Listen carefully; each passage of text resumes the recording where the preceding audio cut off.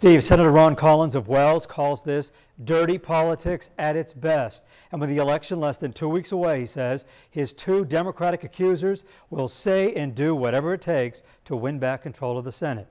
Now, Collins, sitting right next to Justin Alfon, one of his accusers, the other, Senator John Patrick of Rumford, was a no-show today. The two Democrats saying that they have evidence that Collins submitted the same $2,400 hotel receipt to two different payers. Alfon calling it double dipping and hopes the committee will tighten the policies around reimbursements.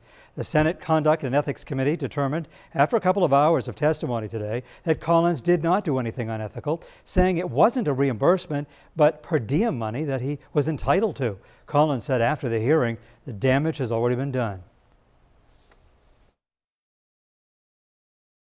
This is all about dirty politics and using any means possible to get the majority in the Senate.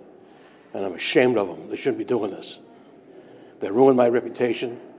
I have friends and family that were disturbed by it, and you can tell that I'm disturbed by it. We shouldn't have an existing senator or representative use other funds to pay for something and then get paid by the taxpayers, and they're going to tighten that up on the 128th. That is great for Maine taxpayers. It's great for the institution. There shouldn't be a cloud over this institution.